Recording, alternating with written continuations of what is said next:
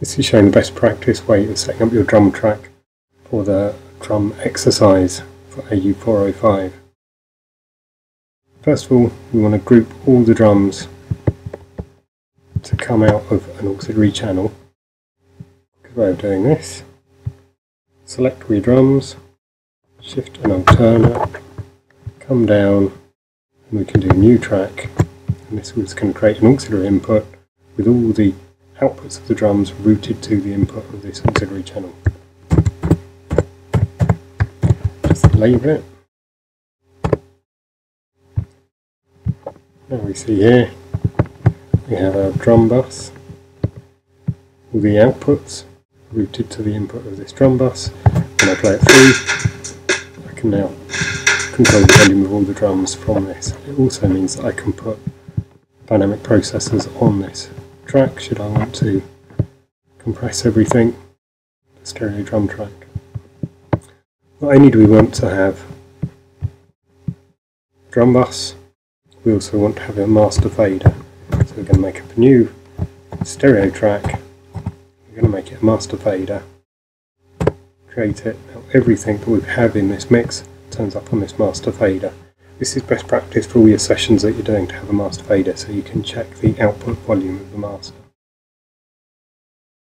Once we've done this, we'll then also think about adding EQs, maybe compression to the individual drums. These will be done on the inserts. You can come through, EQ your drum, however you want to hear it. You can also add your dynamic processor through this, so we can compress the kick drum, EQ the kick drum a bit more, bring up some of the air around the sound. We go through and do this on all our drums, getting the best level and the best EQ, the best sound that we can get on them.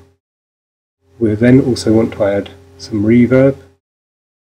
This shouldn't be done on an insert on the individual channel, but should be done on an auxiliary channel. So again, we can come up to our send, we can do a new track. This is going to make a new auxiliary input track, stereo track, and we're going to call this one reverb. Our reverb turns up here. I'm just ordering it so that it makes more sense to me. On this reverb, and now on this reverb channel, I'm now going to add our reverb effect.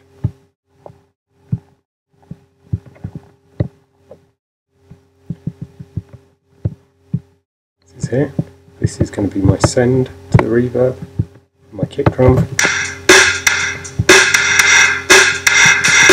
can hear I added reverb on that. Let's add a bit on the snare drum as well.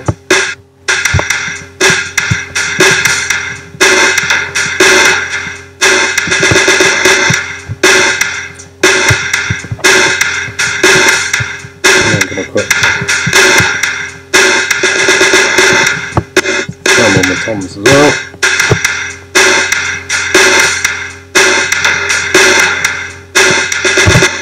So you can see the benefit of actually adding it on an auxiliary channel is I can route a lot of different instruments through to that one reverb, just using the one reverb that's there. That's the basics of setting up the different parts of the track. So to recap, we want to add EQs, dynamic processors to the individual channels. On the inserts, we want to send sends from the channel to go to the reverbs. On an auxiliary channel, we want to group all the drums together to come out of an auxiliary channel. And we want a master fader there so that we can check the output levels that are coming up, and we can also limit, compress, whatever we want to do on this output channel as well. That's the basic way of setting up your Pro Tools session for the drum exercise.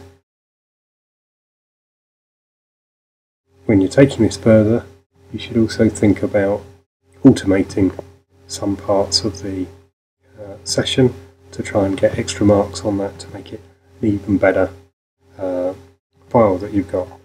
Remember, this is going to be marked on the process that you're doing things and not necessarily the creative work that you're doing there. The process is the thing that we're all looking at, the way of working in best practice.